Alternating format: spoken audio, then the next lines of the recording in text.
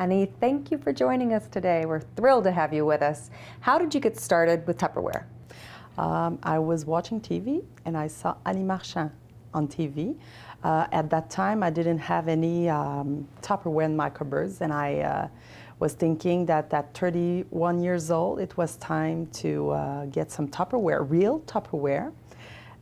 So I was watching TV and I saw a number. So I called, and she came to my home, and wow, it wasn't only a bowl. It was an entire world that I discovered at that time. So I was in my maternity leave for my second son, Simon. And at that time, I decided to try this just to see what I can do without a boss telling me what to do. So this is why I tried. And the rest is 4 years later, I'm still here without any other job. And my husband quit the two business that we had. We had two gas stations, and he sold it, and we only live with Tupperware right now. In 4 years? In 4 years. That's an incredible story. This is incredible. I don't believe it myself. Now, what business were you in before? Me, I had a teacher, I'm a teacher, primary school, but I didn't do that job for so long, so I'm a financial planner. So that was my last job. So I was doing it for 7 years, and I was on maternity leave, so I didn't return to do this job. So this is my background. So I have financial background and teaching background. Well, having a financial background certainly helped you with the Tupperware business. But what about a woman that comes into the business that doesn't have that financial background? How do you help her?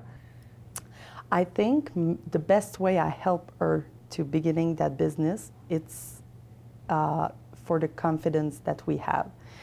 If a woman have more confidence in herself, she will be more confident to plan her budget. She will be more confident to do more money, and she will be more confident to do this with her man, her husband. Or partner. Yeah, her partner.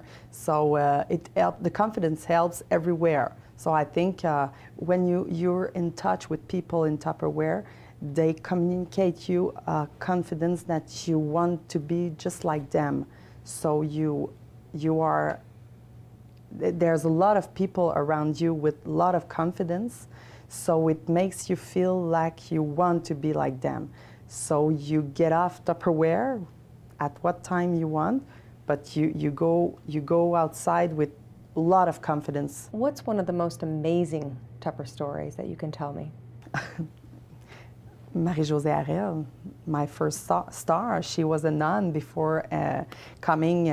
I met her at the last job that I had, and we met at that time, and she was coming from nun place, and she was a nun for 7 years. So this is the amazing thing. But you know, every day, I think that the people that are coming at the office and go in the class and try to reach something in their lives, money or something in their heart, I think they have incredible story.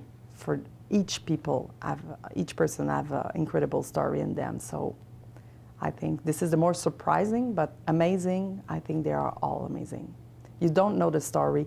Last night, a girl, my second, Nadia Roy, my second director, she told everybody that she has a big difficulty in her life, and it was the first time everybody heard about that, and it's been 2 years and a half that she's in Tupperware. So everyone was shocked, everyone was crying, and they tell, wow, you're a strong lady, because we didn't know anything about that. So this is It really becomes like a family, doesn't it? Yes, yes, yes. And some girls need those meetings on the Monday, those rally, those. We all do something to eat, to get together at the end of that night. So it becomes very closer. And last night we were 50.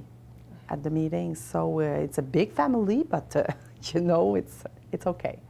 Well, thank you so much for joining us. It's just been a real pleasure to sit here and chat with you. Thank you. It's a pleasure for me.